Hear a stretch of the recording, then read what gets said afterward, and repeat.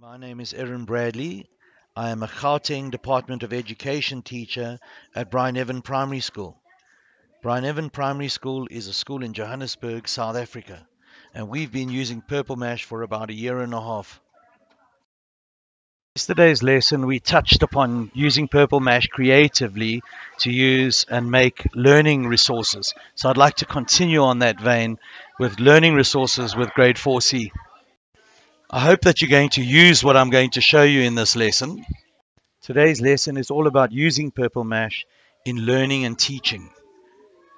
And when I talk about learning and teaching, I imply that you as a learner can be a teacher. You can teach other people certain things. You can help them to do better in their tests and examinations.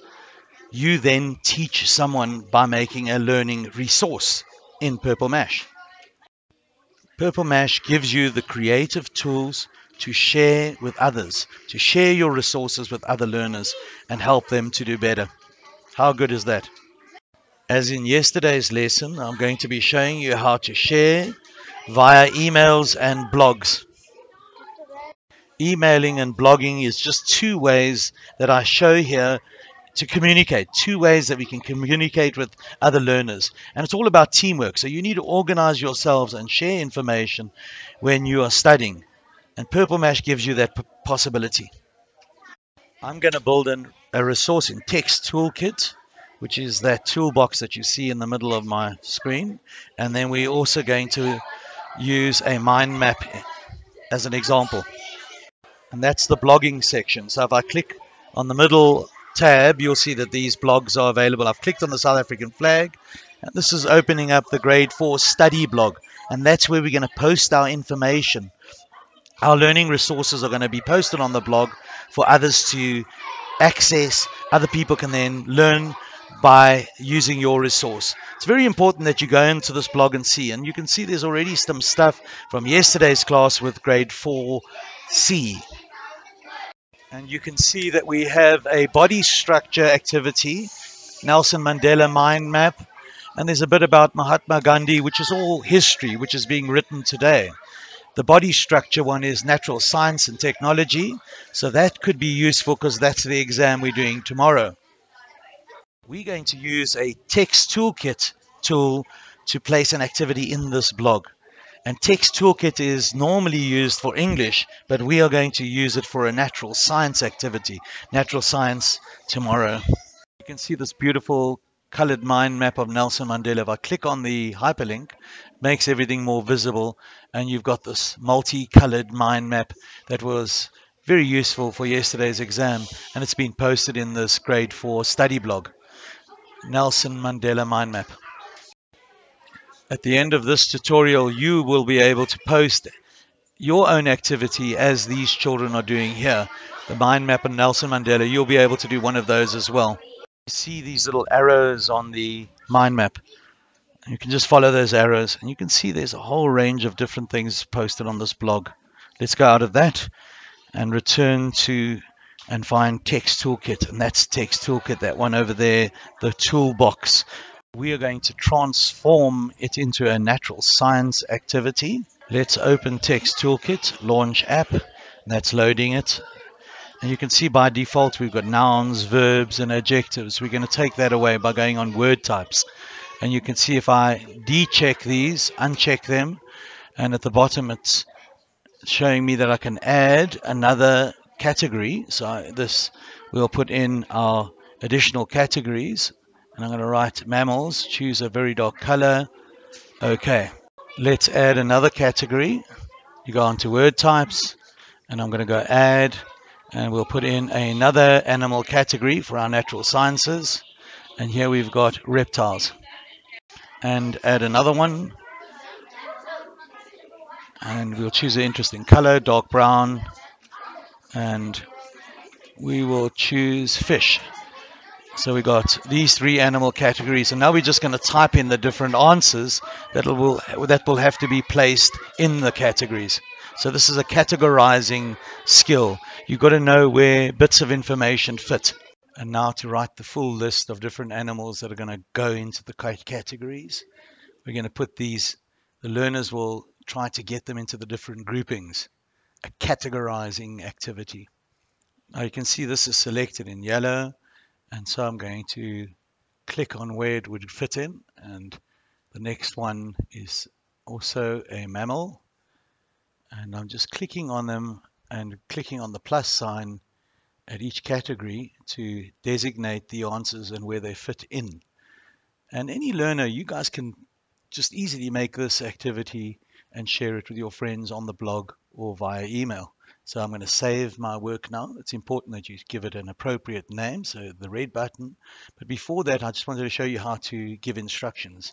So grade 4 natural science. It's a science activity on animals, categorizing animals, animal types.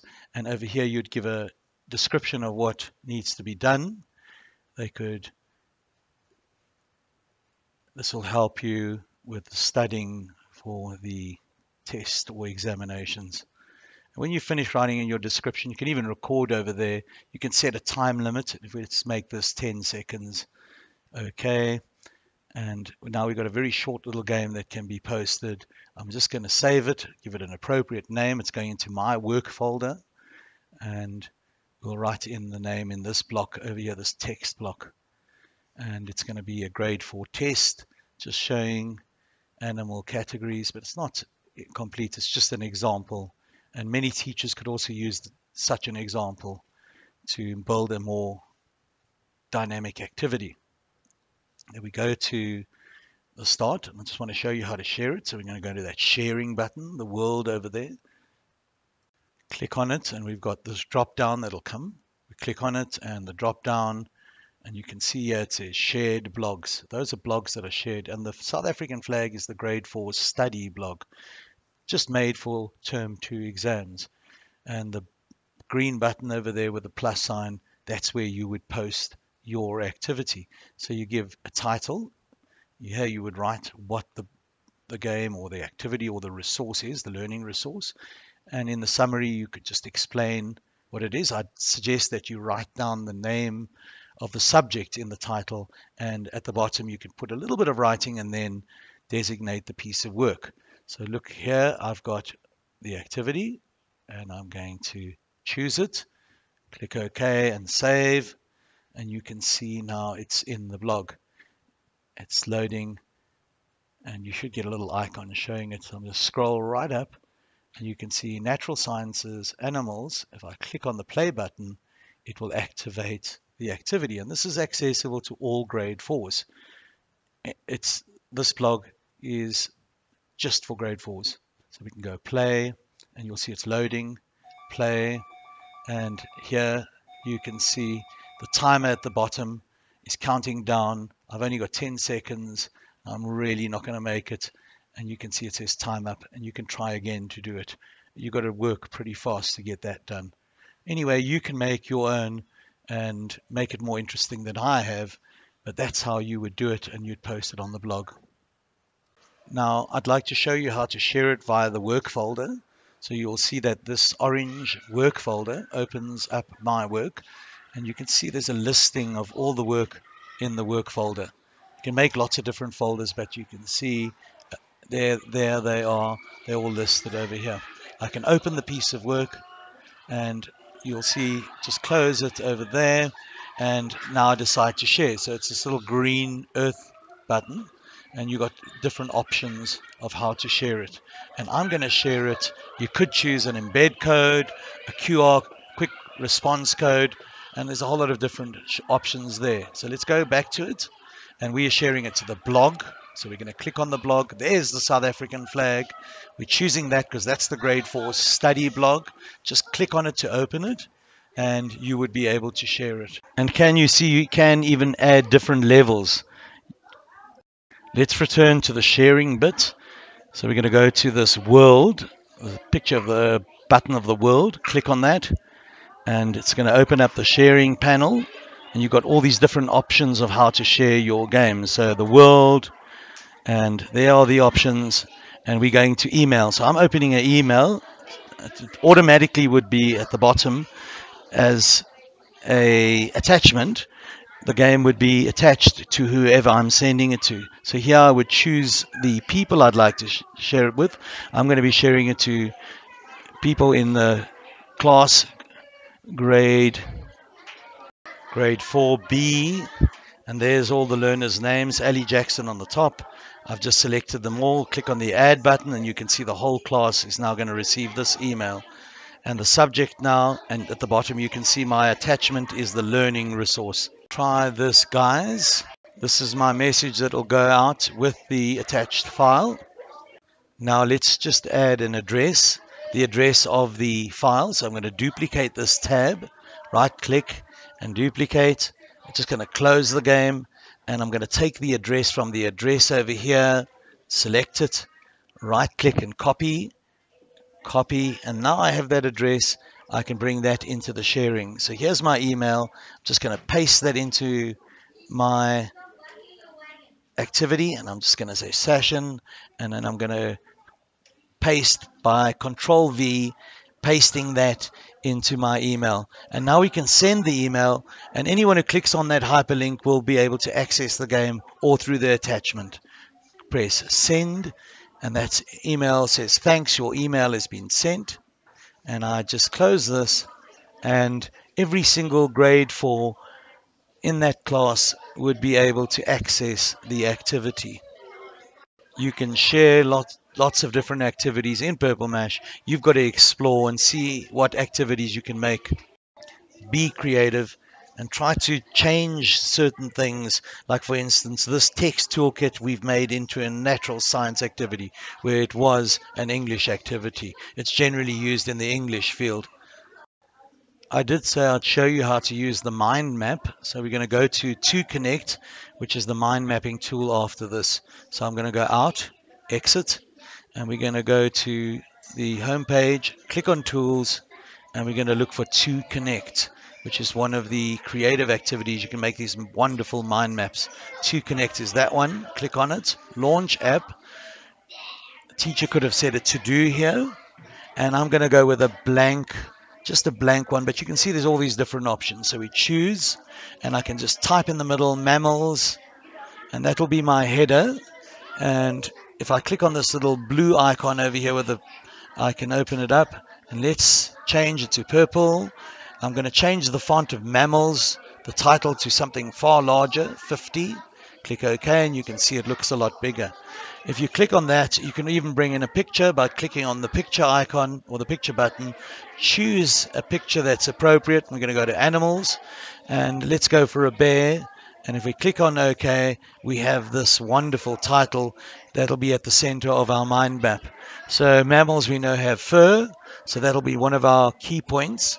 Mammals are generally with fur, so we'll click on and make a little link between the heading and has fur.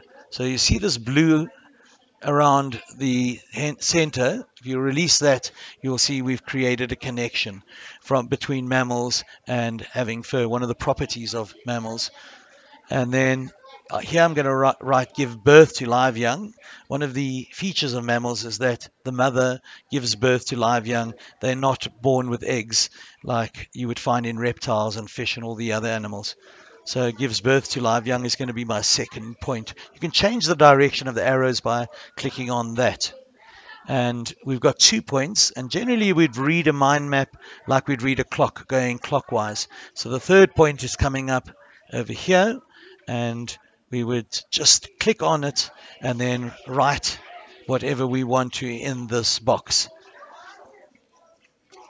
And the mother provides milk. That's quite a common feature of mammals. I'm not sure if that's part of your grade 4 content as well. We can add a picture into this has fur. So if I go to pictures, and you'll see the picture will not be as big as the other one. So we're going to go with, let's go with the badger. Click OK, and you can see it's as big as that part. It's not as big as the other title. It's not as big as mammals, the title. And now to save your file, we're going to go click on save, and it's by default in my work folder, and you give it an appropriate name, test, mammals, and it's for, and it's saved.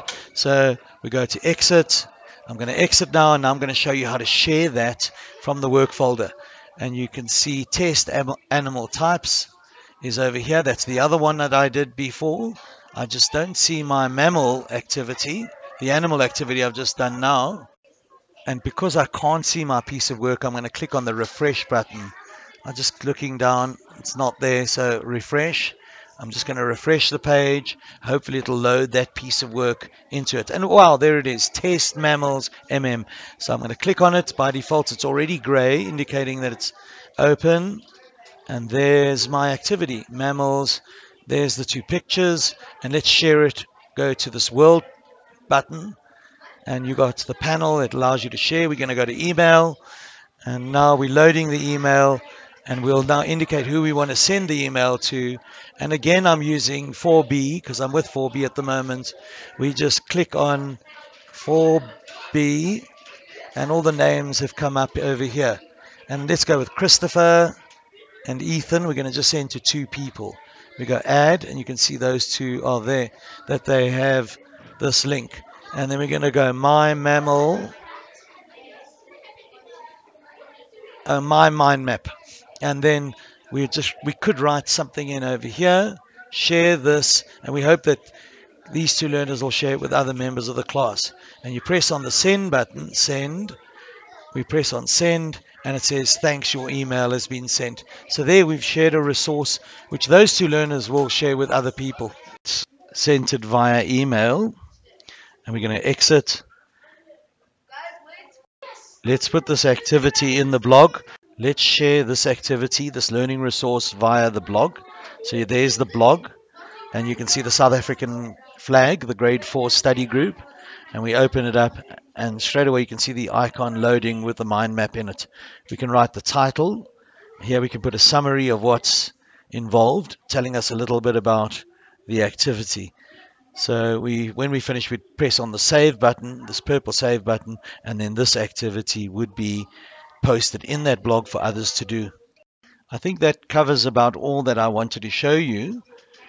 You have the opportunity to share your resources with other learners via blogs or emails. And I'd like you to use this as much as possible because it's a wonderful tool. As I showed the class yesterday, it's something we need to use a lot more. A whole lot of your teachers could also be using some of these in their teaching activities, and I hope that it's been useful. Please subscribe and do support what we're doing here. It's most welcomed.